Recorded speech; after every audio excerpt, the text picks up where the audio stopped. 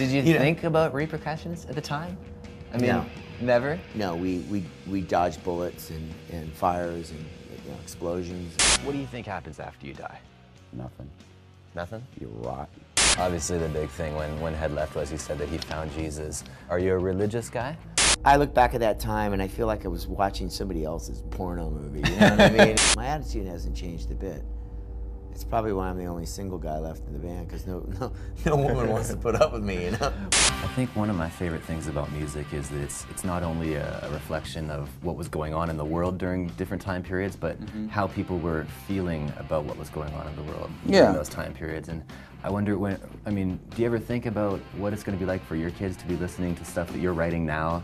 I'm pretty damn lucky, man. Like, that's like winning the lotto, you know? Especially coming from South Africa. I mean, there's no reason they should even look down there for a band or, consider bringing a band over and, helping them out with visas and this kind of thing, like Wind Up did. And, they're the only label that would be crazy enough to do something like that, But that's what makes them great.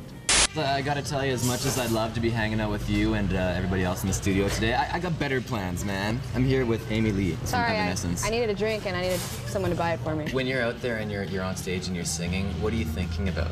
What's inside your head? It depends. It depends if I'm hungry, if I have to pee. You ever think you'd be hanging out in the bathroom with me? Not really. I'm excited though. That kind of smells like urine. I swear to God, I had nothing to do with that. Brian Adler here from 969 with the Shante on the set of your brand new movie. Hey, how you doing? Hey, Brian. I'm sorry, are you shooting something here?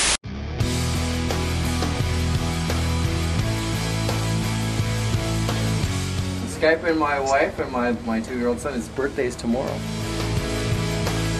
Well, I've got 2 little boys at home, a wife and 2 little boys at home, so it can be obviously challenging for me because I have to make sure that they're taken care of while I'm away, and and just being on the road, normally as challenging as it is.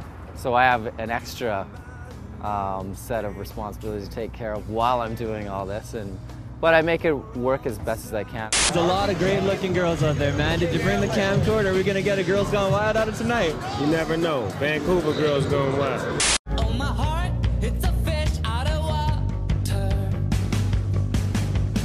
Oh, my heart, it's a fish on the rocks, and it bakes in the bad sun. Oh, my heart is about displacement, I suppose. It's about being out of your element, almost in a sociopathic kind of way. As opposed to shooting this video on like a regular motion picture camera, we shot the whole thing on a still 35mm camera. Brian Adler, host of the wildly popular MTV Canada program Select, is in serious but stable condition today at the MTV studios after an event which is sure to rock the airwaves from coast to coast.